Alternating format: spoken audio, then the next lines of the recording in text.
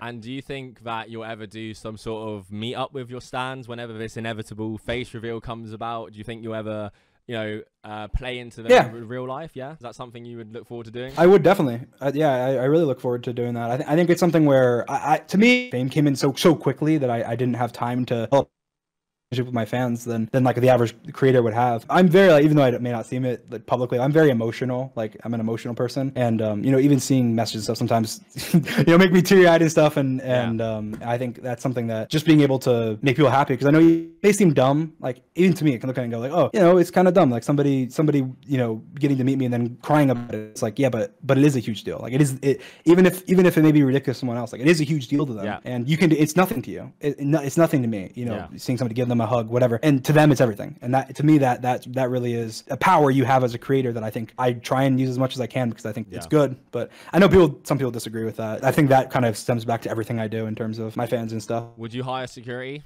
Oh yeah. I have security, but I mean, it wouldn't be like on the roof. I think snipers on the roof. But I think most people, most like big creators and stuff would have security anyway. Yeah, for sure. But it'd be the security would be just as much for people who don't like me than it would be for people who do. So yeah, I guess, yeah. Fair point to make. Yeah, that's crazy actually, because I guess that will only happen after the face is revealed, because if you turn up with your mask, someone's going to try and rip that shit off. Yeah, I wouldn't do a meetup until I've done a face reveal. I wouldn't be surprised if I did like a face reveal at a meetup or something. Oh, no, that would be mad if you actually did that.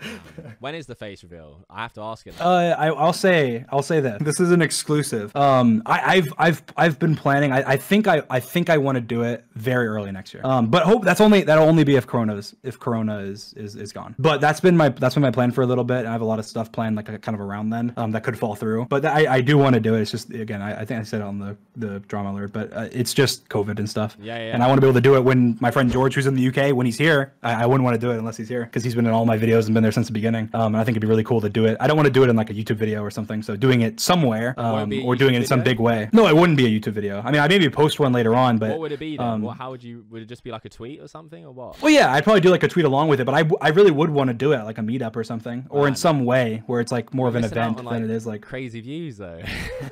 What would you predict that face reveal would get? Actually, I'm interested in that. If you made a face reveal right now, how many views does that get? Less than my normal videos.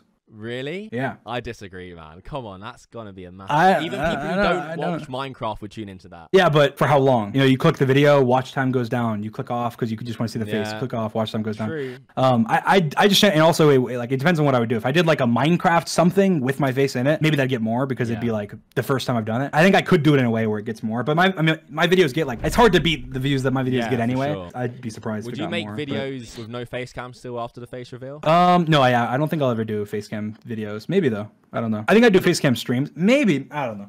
It'd be something I'll have to face whenever that comes around. For sure. That's interesting. So we got the exclusive scoop.